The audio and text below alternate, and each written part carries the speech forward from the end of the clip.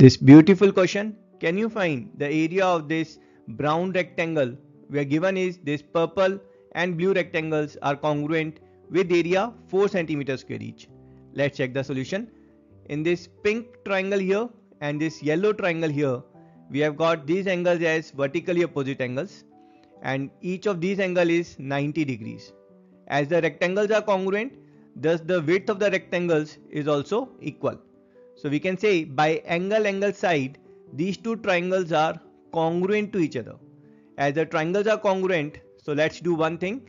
This triangle part, let's cut it from here and replace it on the top part. Now this pink triangle, it was part of this complete rectangle.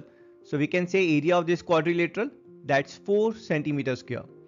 In this blue rectangle, this is the diagonal, and we know that diagonal divides rectangle in two equal areas. So this area is 2 centimeters square.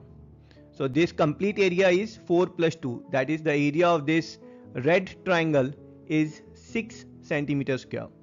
And this is the diagonal of the brown rectangle, it's dividing it in two equal areas. So this area also is 6 centimeters square, and area of complete brown rectangle, that's 12 centimeters square, and that's our answer.